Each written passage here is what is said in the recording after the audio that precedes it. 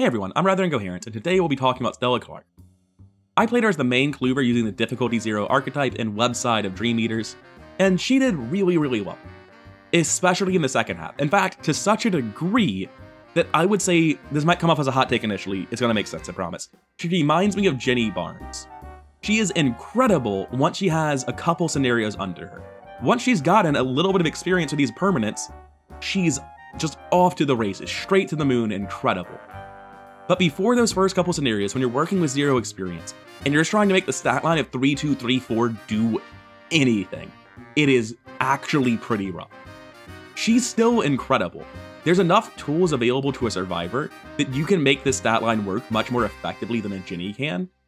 And you can come over to my tier list, and you can see Stella Clark makes it into my S tier. Her early game is decidedly weaker than the rest of her, but unlike Ginny, her early game works well enough. And then when you get to the end game, she's actually just like the same level of strength. Rather than being held down by her early game, she's able to overcome it and still stay in the top of my tier list. And I say this as somebody who struggled through the opening turns on Stella a couple of times now, because this is my second time playing Stella. She was actually one of the first characters I ever played. With one exception, that being my first one of Forgotten Age, which should be right here as Winifred. So yes, you can see that correctly, that my first 3 campaigns, 4 because of Skids and the Gathering down here, were all rogues. I've always been my tables rogue, man, it's never going to change. But the next character I played when I started branching out from rogues after Harvey was Stella Clark in the Cyclopean Foundation's custom campaign. And coming over to the deck, you can see like we had a limited collection, no taboo list decks, a little bit nonsense, custom experience campaigns, or sorry, custom campaign experience numbers. If you're playing an untabooed red character, you should probably be running Key of Yeast Backpack Pete Sylvester, because the card's just busted. But barring that, this deck is still showcasing a pretty competent thing, which is just that the Pete Cleaver works really well in Stella Clark, and then you can do other shenanigans and get a lot of value out of just being a quick learner character. Drawing then is a card that would be absolutely wonderful to run in Stella, but at 3 experience, it's a lot harder to justify buying when you're already going deep into experience cards anyway, just to get your permanents online. Track shoes to fail for Stella's ability, like you just move and then take the test expecting to fail, so that you just get a free action out of the move. That's really nice. That's a thing I wanted to fit in my other deck as well. There's a lot of things in here that are definitely worth taking a look at, but I'm not really going to comment on this deck any longer because it's an old deck with a limited collection taboo list. These days I just pretend Key of Yeast is forbidden. So coming over to the Kluber I played, I think main Kluber with difficulty 0 is a better build than Flex Stella. And the reason for that is pretty straightforward. Without Key of Yeast to boost your fist from 3 to 6, you're really only swinging at 5, which on your first action is going to be essentially swinging at 3, so it doesn't really work very well to hit somebody as your first action, which as a flex character doesn't feel very good. Additionally, fitting all this stuff in the deck, all of these things helping you draw faster, set up faster, and get clues faster, you have to cut clue finding speed for the flex cards, and I think she's good enough as a main Kluber that I would rather do this.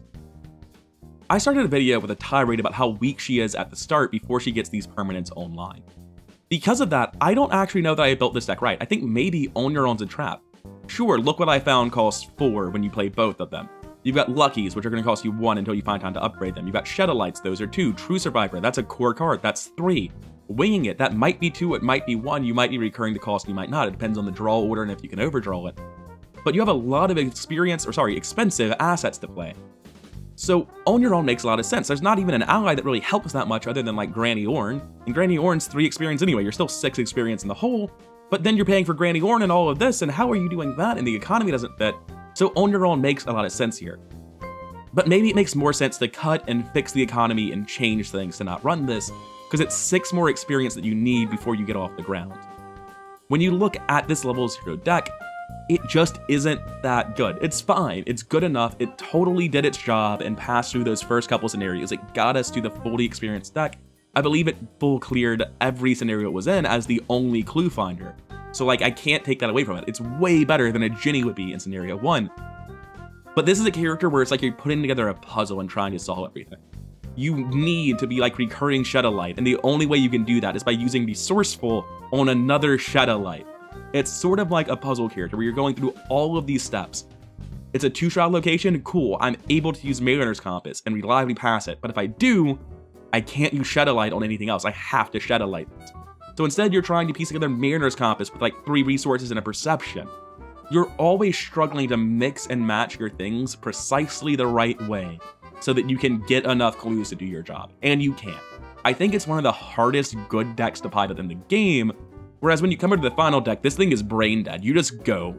You do nothing on your first action. You move or you play something. Your second action, probably the same thing. You really don't do anything then, and hopefully you can fail a check, and ideally fail a check with a live and learn to just get a free action, but either way, having failed a check, you'll have a third and fourth action where quick learner's reducing everything by 2, and at that point you can do just absolute nonsense.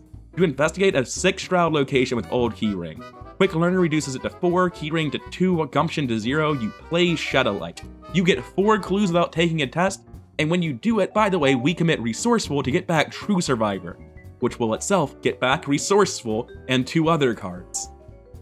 Late game Stella is absolutely brain dead busted. There's nothing to think about, there's nothing you can take away from it, and it keeps spending experience after this point. It's a really, really strong deck, and there's enough good clue finding red cards you can build it different ways. In the final scenario, I swapped out Sharp Vision for Nature of the Beast just to show off the card. They both do basically the same thing, get 1 clue without doing anything else. I think Nature of the Beast is actually better in the deck after having played it. I think it's a criminally underrated card that's just absolutely fantastic. This thing is... It's a free clue, just first of all. 0 cost, fast, get a clue. Except, if you have Dissonant Voices in play, it still plays itself. You can't actually be stopped from playing this.